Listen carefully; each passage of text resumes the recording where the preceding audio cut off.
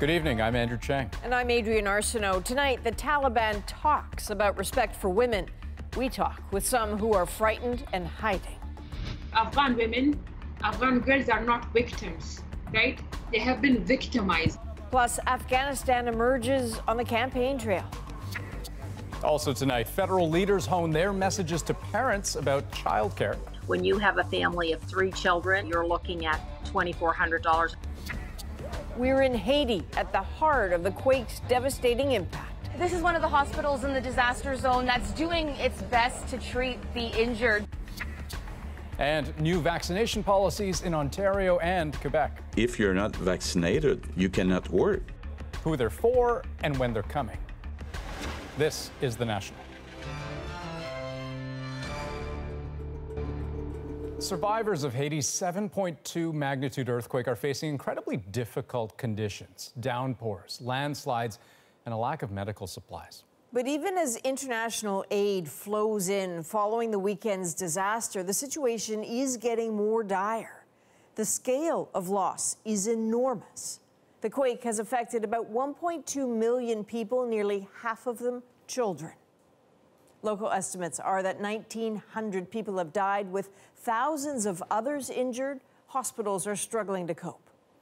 Now, the coastal city of Les Cayes was hit the hardest, and the best way to show the damage and how people are coping is to go there. That's what our CBC News team did today. Ellen Morrow shows us the human suffering and the efforts to help.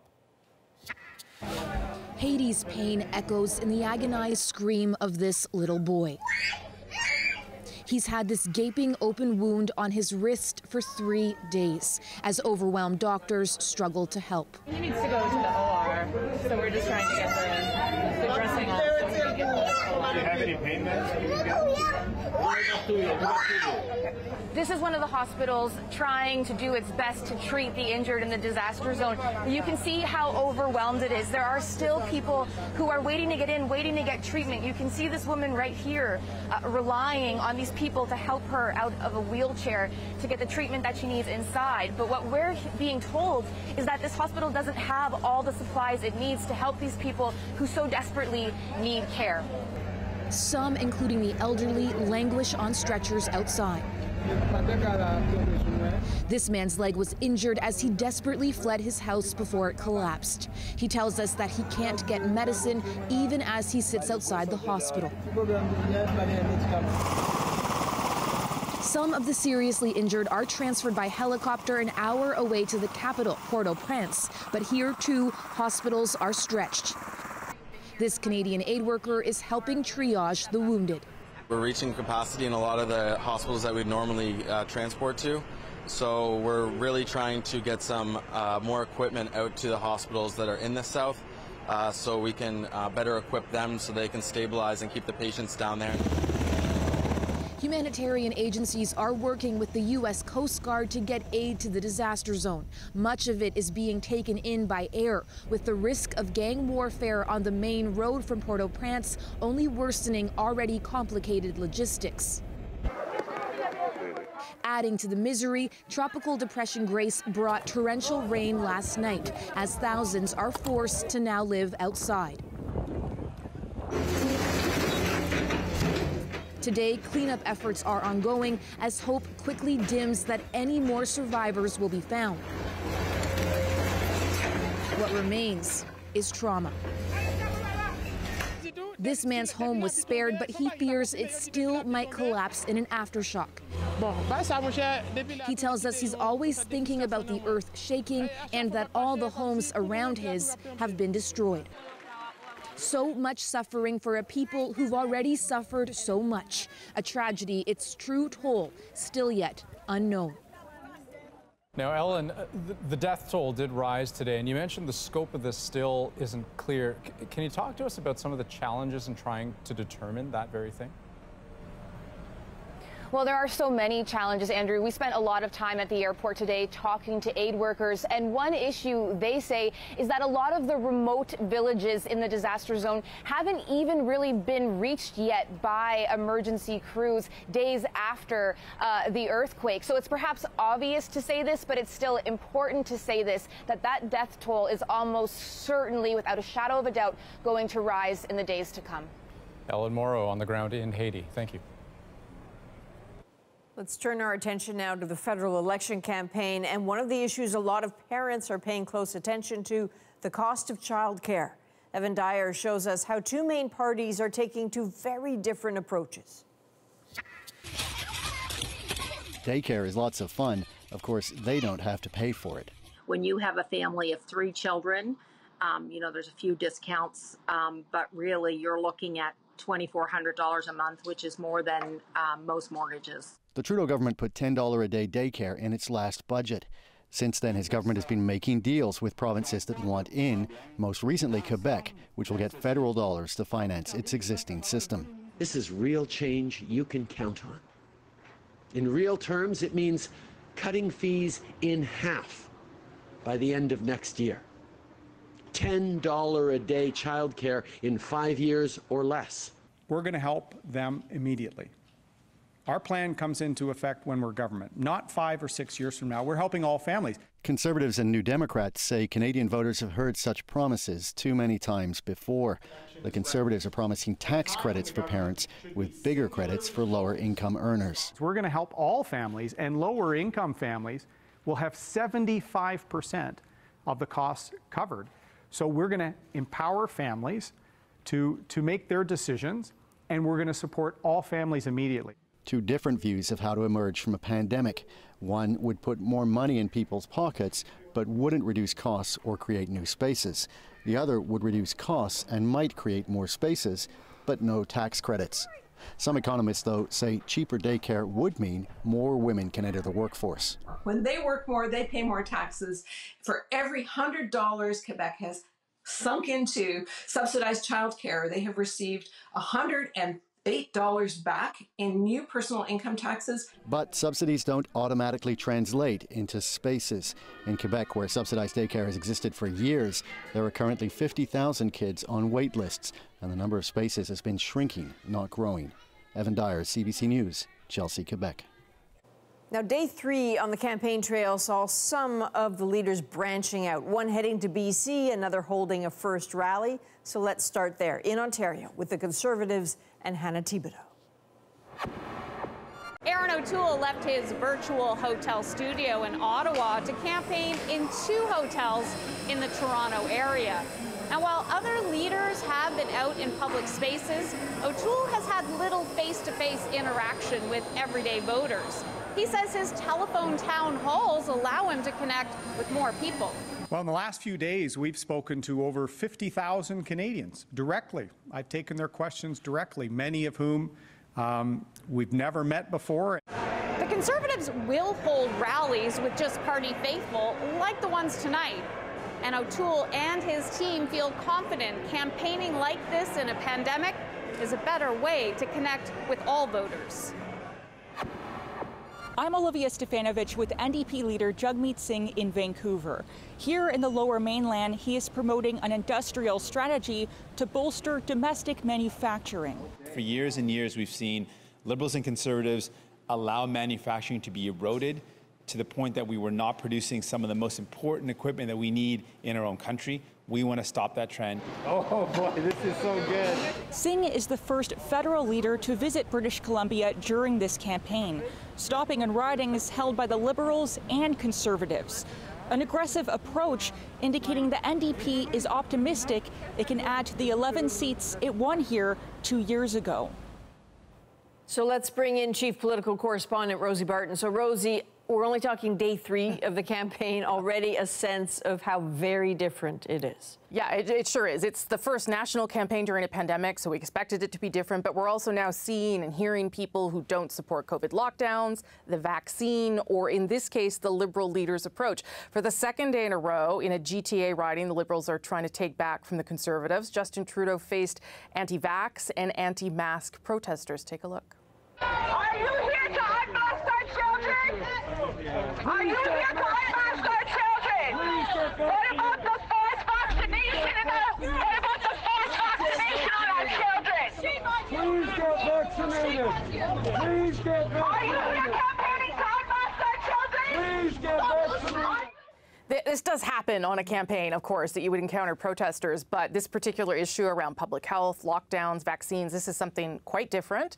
I will say that the Liberals could see this as an opportunity in that moment. Their Liberal leader calling on people to get vaccinated to highlight, again, that they believe vaccines should be mandatory in some circumstances. So I know it's just a moment, and that moments can sometimes feel like over-amplified. So if we step back, what is the overall feel? The pace is so different than past campaigns, for sure. Today, for instance, marked the first day the Conservative leader physically campaigned outside of Ottawa. He's the first to hold a rally of any kind tonight. It's the first day the Liberals are getting on a plane. It's the first day any leader has been to BC to campaign. That's Jagmeet Singh. The pandemic is restricting movement and big rallies, which is where political parties can get momentum and energy. But it's mid-August. Canadians may not be entirely engaged yet. And so some of those big political announcements or big campaign moments are going to have to wait until after Labor Day or even the debates when people typically start paying more attention. All right. I know you are always paying attention. Thanks, Rosie. Thanks. Now, the ongoing crisis in Afghanistan is having an impact on Canada's election campaign. Just hours ago, a plane arrived with 92 people who had fled Afghanistan, a mix of Afghan nationals and Canadian citizens who actually left from a third country to land here. Sources tell CBC News the Kabul airport is now secured and Canada will send planes there directly starting Wednesday. And as the Taliban settled into newfound power in Kabul, political leaders in this country showed that Afghanistan has certainly entered the Canadian election. David Cochran explains. The situation in Afghanistan remains grim and uncertain, but there's an emerging clarity on how the parties will deal with the Taliban. Canada has no plans to recognize the Taliban as the government of Afghanistan. That's a shift from just last night when a top cabinet minister suggested otherwise. The Taliban is saying that it wants to run as a government, but we're going to wait and see. There's just such a lack of leadership in the Trudeau government. Wait and see was never an option for the Conservatives. Erin O'Toole says Canada has fallen short in its efforts to rescue interpreters and others who helped its mission. So Canada needs to stand up, and Mr. Trudeau is late. He's now in an election. What we need to do is we have the back of anyone who's at risk. The challenge right now is the situation on the ground. We are there. We are working with our allies to ensure that we are bringing as many people out of Afghanistan as possible. The situation on the ground changed faster than Canada could adapt, as the Taliban seized control faster than Western countries believed was possible. This while the people Canada promised to help hid in safe houses, many forced to leave their refuge to fill out forms and paperwork at internet cafes as the country collapsed around them and Canadian diplomats fled Afghanistan. Justin Trudeau's ignored those concerns for a long time. He could have acted a lot sooner, and now we're at the 11th hour and it is very desperate. Justin Trudeau may not have anticipated this crisis when he called this election, but he can't avoid it now. It dominates the daily question and answer session with the media. He's adjusted his campaign schedule to accommodate briefings, and the Prime Minister of the United Kingdom wants the G7 to meet to develop a response. David Cochran, CBC News, Mississauga, Ontario. So the Taliban held its first news conference today and tried to appear to show the world a more moderate face. A spokesperson said Afghans who worked for the U.S. and its Western allies need not fear for their safety. He also said women's rights would be guaranteed within the limits of Islamic law. But early reports suggest the new regime is sharply curtailing the rights of women and girls. That is of grave concern to women appointed as judges in the Afghan legal system. Jayla Bernstein shows us why they now live in fear. Once again, the streets of Kabul are under Taliban patrol. This time, the militant group says it will respect women's rights. But we spoke to two Afghan judges, both women, who doubt that. I'm afraid because I am judge. For Taliban's members, just being a judge is enough reason to be killed. especially women judges are more in danger. We're not identifying these women for their safety. They say any hint that they worked for the courts could be a death sentence. We love our country, we loved our jobs, we didn't want to leave, but now we have to leave to be alive. Another judge told CBC all their achievements have collapsed in one day, saying, "I have burned most of my documents as they have started checking houses one by one. We spend our nights with no sleep at all." Advocates say there's no evidence the Taliban has changed. They might say things to the world. The world might promote this new brand of the Taliban, but we don't believe them. We never believed them. The Taliban have not changed. They are a terrorist group who do not have respect for human dignity. Potentially supporting those claims, unverified reports of deadly car bomb attacks targeting Afghans who work for the courts. The window of opportunity to assist them is becoming smaller and smaller. We're urging that governments consider that these women be included in the special arrangements that are being made for interpreters and other people who have directly assisted. Canada's special immigration measures for Afghans now include female leaders. One of the women we spoke with says she has applied, and now her only hope is to leave the country she tried to reshape. Jayla Bernstein, CBC News, Toronto. Quebec prosecutors are set to charge Major General Dany Fortin with one count of sexual assault. Fortin's lawyer says he believes the charge is related to an alleged incident sometime between January 1st and April 30th in 1988. Most recently, up until May of this year, Fortin had been serving as the head of Canada's vaccine rollout. Okay, turning to the pandemic now, and an issue that has seized Canadians across the country, mandatory vaccinations. Well, today, some big developments in two of Canada's largest provinces. Alison Northcott takes us through it. Montreal nurse Naveed Hussein says he felt a duty to get the COVID-19 vaccine. It's important, right? We need to be able to protect patients. We have such vulnerable populations coming into the hospital all of the time. Soon, COVID vaccinations will no longer be optional for Quebec healthcare workers in close contact with patients. They'll be mandatory.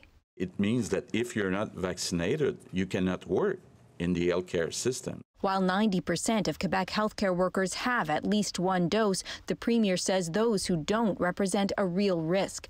The Canadian Medical Association and the Canadian Nurses Association have been calling for policies like this. The stronger the vaccine mandates, the safer our communities will be for everyone. But some say it takes away a personal choice. We do favor the fact that people do get vaccinated, but then it's also an individual right. So it's something, it's private. New mandates are coming to Ontario as well. Healthcare workers in several settings will have to prove they're vaccinated, have medical exemptions, or take regular COVID tests. I would obviously prefer that everyone I'm around is fully vaccinated, but have to respect people's personal choice. But for schools, some Ontario teachers' unions say the province's plan doesn't go far enough because while it would require teachers to disclose whether or not they're vaccinated, it doesn't make the shots mandatory. What we'd really like to see is a vaccination mandate, both for educators and for students, with obviously appropriate exemptions. Quebec is still working out details about what will happen if employees refuse to comply. Hussein says while most of his colleagues have their shots, there are a few that are still hesitant and they need a little push. He hopes this will convince more people to get theirs. Alison Northcott, CBC News, Montreal. Toronto's major sports teams will be introducing new health and safety protocols for those wanting to attend games in the fall. Maple Leaf Sports and Entertainment says starting next month, all staff and fans will have to show proof of vaccination status or a negative COVID-19 test in order to enter their venues. So that includes Scotiabank Arena, BMO Field, and several MLSE-owned restaurants.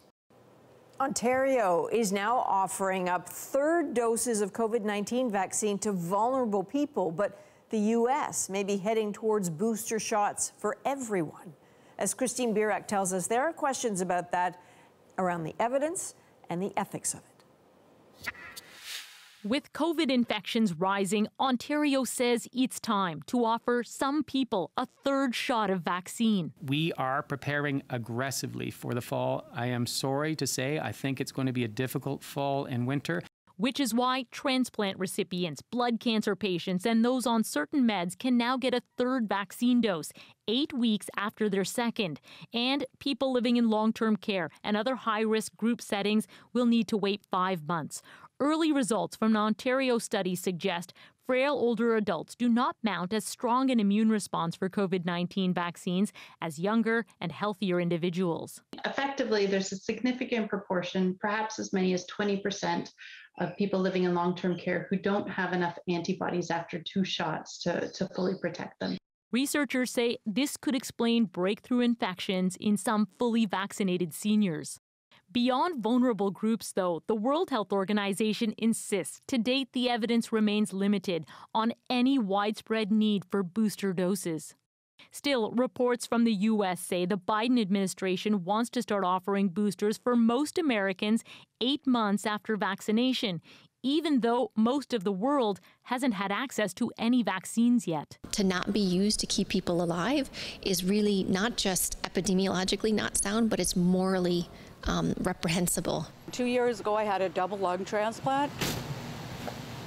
In Manitoba, Shannon McMartin is hoping other provinces will follow Ontario's lead and offer booster shots to high-risk groups. People may think it's not a big deal, but it's a big deal to me. It could save our lives. For now, Canada's National Advisory Committee on Vaccines is not recommending third doses for anyone, but they'll be meeting soon, and their advice could change by the end of the month. Christine Birak, CBC News, Toronto. Now, Ontario is also moving to expand its eligibility for vaccination to include all youth turning 12 this year. So starting tomorrow, 11-year-olds who turn 12 by the end of 2021 will be able to book their vaccine appointments. They can get the Pfizer-BioNTech vaccine, that being the only one currently approved in Canada for kids 12 and up. And Saskatchewan has approved a third vaccine dose for residents in order to facilitate international travel. It's because some countries require visitors prove they've had 2 doses of the same mRNA vaccine. So now Saskatchewan residents who got a first shot of Pfizer and a second shot of Moderna, for example, would be able to get a third shot to match. Those who got AstraZeneca would be able to get 2 more doses of an mRNA vaccine. Well, across the country, efforts are ramping up to reach the unvaccinated directly in their communities. Stigmatizing doesn't help. Judgment doesn't help. Up next, we visit one of Ontario's least vaccinated areas to understand what's fueling the hesitancy. And later, my conversation with a teacher in Afghanistan. The world will listen to Afghanistan and Afghan women right now, so why not? Let's take our chances, let's fight now. What she wants women and girls to know about her country. Plus, frustration and loss in BC's interior. I had a meltdown yesterday.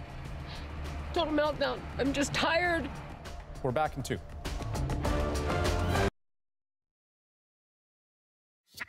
Now, as people across the country gear up for a federal pandemic election, today people in Nova Scotia voted in a provincial one. Chris O'Neill Yates is in Halifax tonight. And Chris, you have an update for us.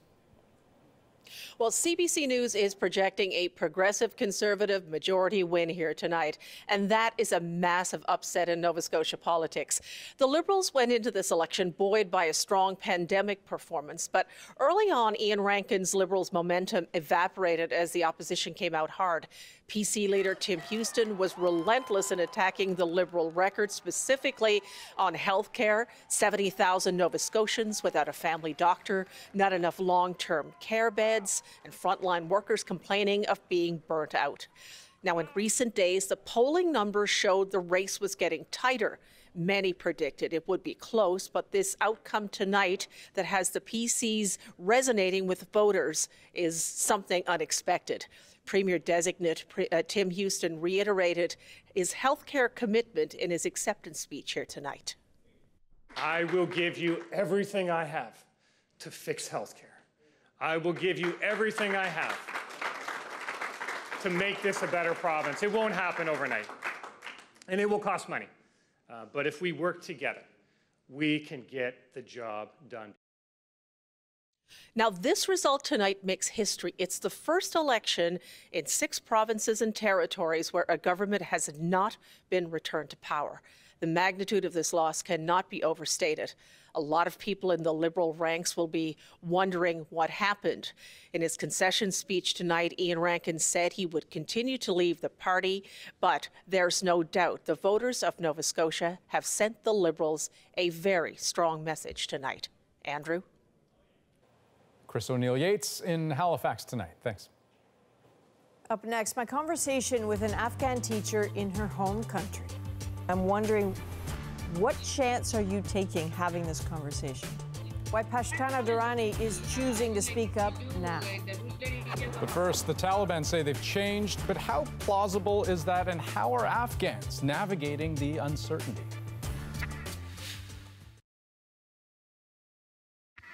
Women will be afforded all their rights, whether it is in work or other activities, because women are a key part of society. And we are guaranteeing all their rights within the limits of Islam. Well, quite an apparent shift in tone for the Taliban. What you heard there is from their first news conference since taking control of Afghanistan's capital, Kabul, and most of the country. But can the Taliban possibly be believed when they say they've changed? Thomas Degler looks at who they are, who they were, and what it might mean for the world going forward. Who would have predicted this? A female journalist in Kabul facing a Taliban spokesman who calmly answers her questions. The last time the Taliban ruled Afghanistan, women were barred from almost every job, and they had to cover their face.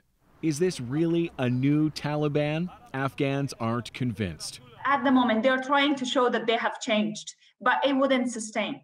Kabul beauty shops were quickly covered up when the Taliban returned. Yes, they claim they'll now respect women's rights in line with Islamic law, but history has shown their interpretation to be cruel and unforgiving. It was the Pakistani Taliban who shot Malala Yousafzai on her way to school when she was 15. I am deeply concerned about the situation in Afghanistan right now, especially about the safety of women and girls there. The Afghan Taliban's founder, Mullah Mohammed Omar, was rarely seen and died 8 years ago. Now it's Abdul Ghani Baradar serving as their de facto leader. With their white and black flag flying in Kabul, this is the Taliban at their boldest since the U.S. invasion in 2001. While we firmly and strongly oppose the Taliban regime, we are friends of the Afghan people. At the time, the U.S. accused the Taliban of harboring al-Qaeda. But remember, in the 1980s, it was the CIA who supported guerrilla forces that transformed into the Taliban. Last year, the Trump administration struck a deal with them directly for American troops to pull out. We have had no hostile interactions, no attack, and no threat by the Taliban. Once Western nations are done their evacuations, Afghans fear the worst. The Taliban are back in charge, and soon there will be no one left to stop them. Thomas Dagler, CBC News, Toronto. No matter what the Taliban says, it is what the Taliban does that horrifies. For women and girls, there is real panic that gains they've made are about to be erased. Pashtana Durrani has heard from many of her students in recent days, worried their dreams are over. She is a teacher, human rights advocate, and executive director of Learn. That's a nonprofit working to make education more accessible for women and girls in Afghanistan. We reached her in a secret location because she too is hiding from the Taliban, fearing for her safety. I understand that you're in a location we're not talking about. I know there is risk associated, but you're still willing to talk with us. And I'm wondering, what chance are you taking having this conversation? I cannot wait for another white man to come and rescue us, right? We have to fight our battles. We are empowered right now. We have the tools. The world is looking at Afghanistan. The world will listen to Afghanistan and Afghan women right now. So why not fight now?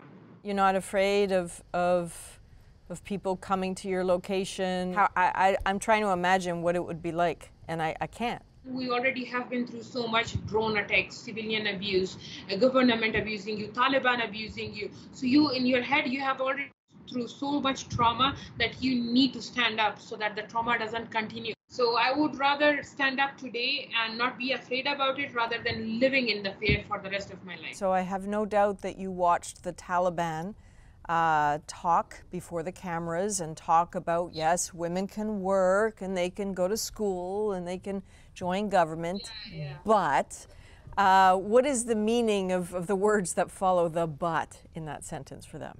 For example, they are saying girls can study, but then what sort of studying are you talking about? General education are we talking about? Are we talking about Quranic studies? Are we talking about Sharia? Then we are talking about girls working or women working. So then there is a woman working and teaching in a madrasa, right? But that doesn't supplement for all the other professions that our world or our country needs to thrive, to survive, to stabilize. When you hear some news reports describe the new Taliban, what goes through you? Now they know how to speak English to the news channels, maybe.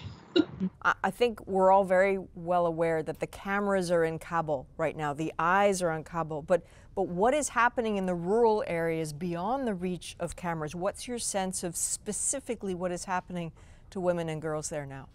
Girls right now are afraid to go out. I just talked to my staff member and he's like, my niece, she doesn't want to go to school, and asked him why. He's like, because she's too afraid to go and she's just 9.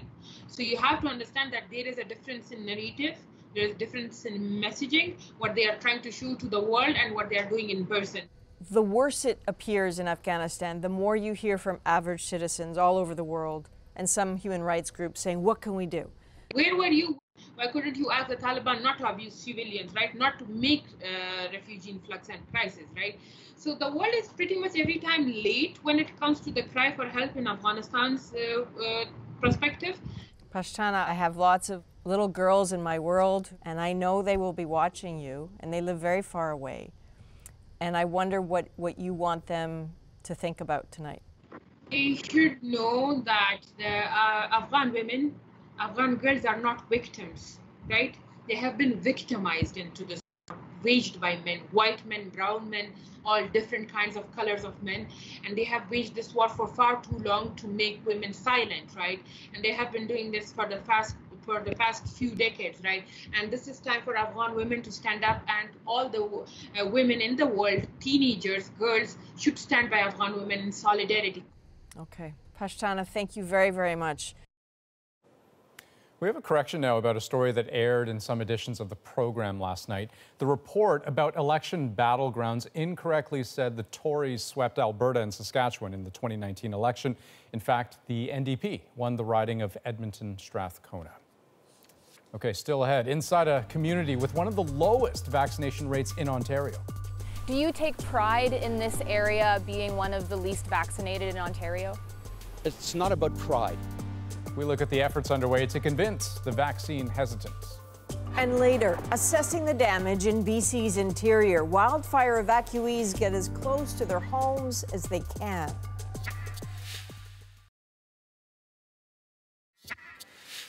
Welcome back. Much of Canada is now grappling with a fourth wave of COVID-19, so it's becoming increasingly important to boost vaccine uptake. But there's still millions of Canadians who remain skeptical or unconvinced. To find out why, Ellen Morrow went to an Ontario farm town that's been a center of resistance to COVID vaccination.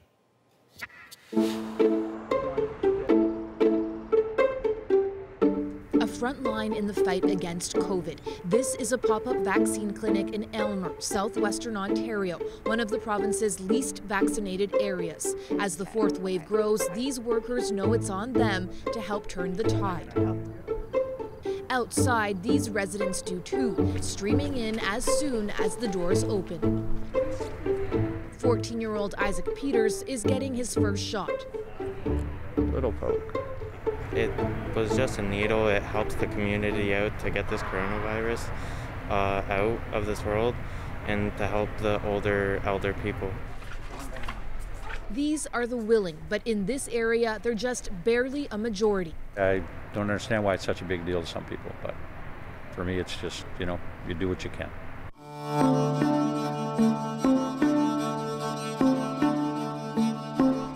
Aylmer is a a town of 7,500, nestled amid lush farmland deeply rooted in religion.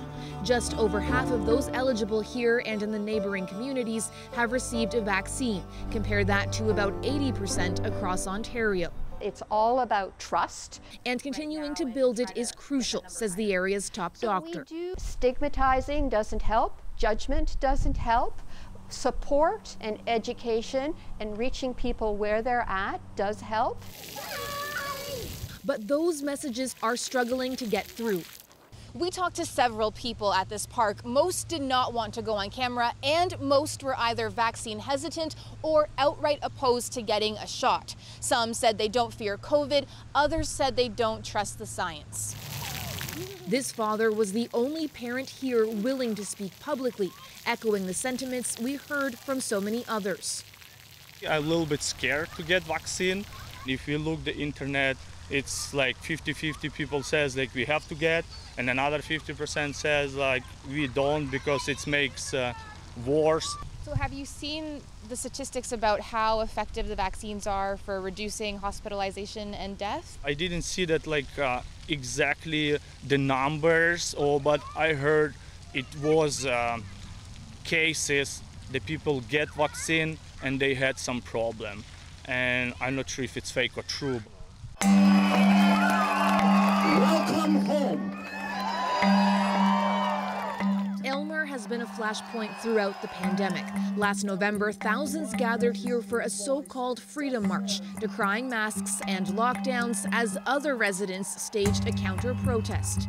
Many in the crowd belong to the Church of God Restoration, a controversial congregation led by Pastor Henry Hildebrandt. Freedoms are not theirs to take away from us. Christians died for it. People fought for it. The freedoms are ours. Hildebrandt has repeatedly broken public health restrictions, opening the doors of his church even when it was prohibited, railing against governments and mainstream science. He's a divisive voice in the town, but one with hundreds of followers. Do you take pride in this area being one of the least vaccinated in Ontario? It's not about pride. It's not about pride. It's about saving lives. How is it about saving lives? It's saving lives because I will not be injected with something that you cannot prove to me is working or is safe. And I will not keep it to myself either. Why do you feel like you can say it's not a vaccine when people who've studied vaccines for decades are saying it is, in fact, a life-saving vaccine? They're saying it because they know people like you will believe it. Okay, they know that the majority of the people will just blindly follow. I'm not one of them. Senator Lindsey Graham, he was vaccinated, fully vaccinated, but Lindsey Graham, he got COVID. Yes, but in his tweets announcing that he got COVID, he said that had he not had the vaccine, his symptoms would be much more severe. And he said he was happy that he got the vaccine. How does he know? How does he know? Science. All I know, no, he's not science. If some here are intransigent, the push now is to appeal to the purely hesitant. This radio station broadcasts in Low German. The language spoken by many in Aylmer's large Mennonite community. It relays information from the local public health unit to the public. The misinformation, what do you want to call it, gossip? and it spreads. Do you feel like your message is getting through over some of the misinformation that's out there? I would hope so.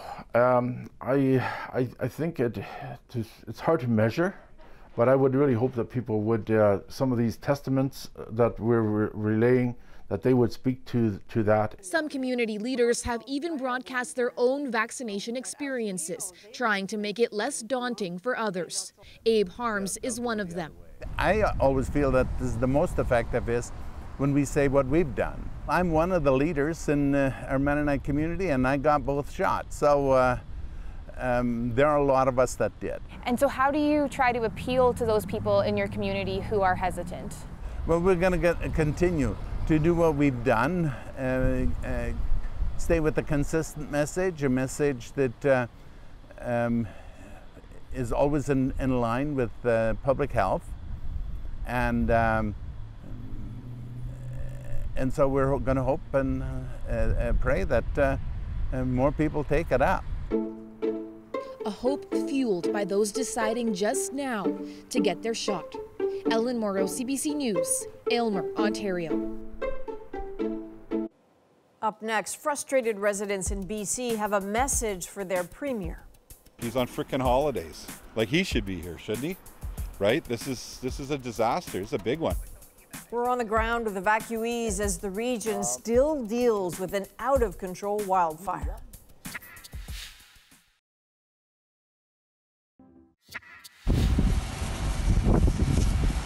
Europe is really struggling with wildfires this summer. Look at this, it's France. Thousands of people have been forced to flee due to a fast-moving fire near Saint-Tropez. It broke out late Monday, and by early Tuesday, the blaze had already burned 5,000 hectares.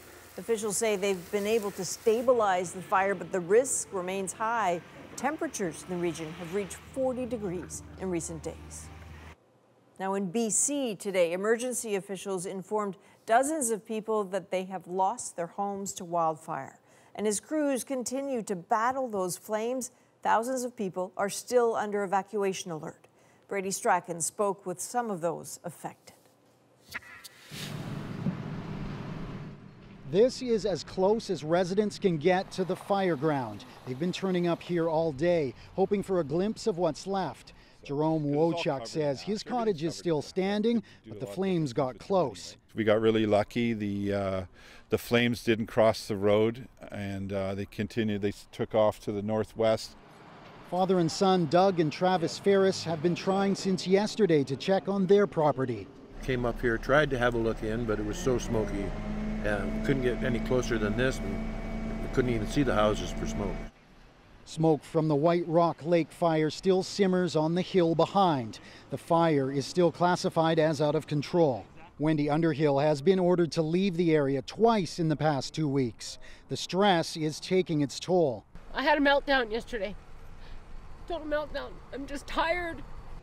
Today, emergency officials reached out to residents who lost their homes. At the roadblock, some are angry at Premier John Horgan over his summer vacation in the Maritimes. Or what about our premier? He's on frickin' holidays. Like, he should be here, shouldn't he? Right? This is a disaster. It's a big one. Meanwhile, fire crews from across the province have come to battle a fire that has grown to several hundred square kilometers and is burning out of control. Fire officials say the cooler weather and rains over the past few days have given crews a much-needed reprieve. However, they are expecting a return to warmer temperatures and gusting winds, which they say could lead to the kind of aggressive fire behavior that has been so destructive here. Brady Strachan, CBC News, Vernon, British Columbia. Okay, in just a moment, 2 vaccine clinic workers from Ontario are taking a shot at love. How dozens of people came together to make this unexpected moment. Next.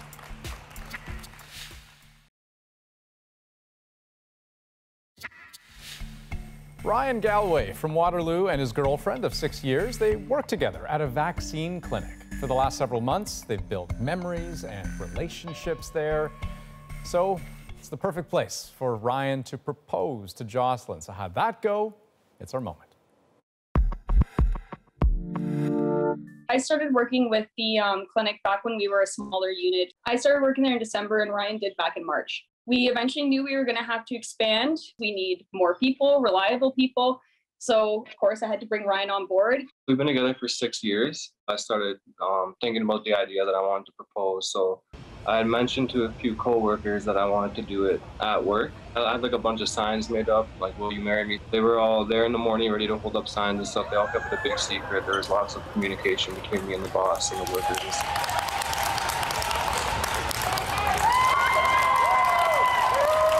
I was not expecting it, and I'll probably have this smile on for a really long time. They said there was not a dry eye in the building. I don't think I've seen that many people with that much support in a really long time.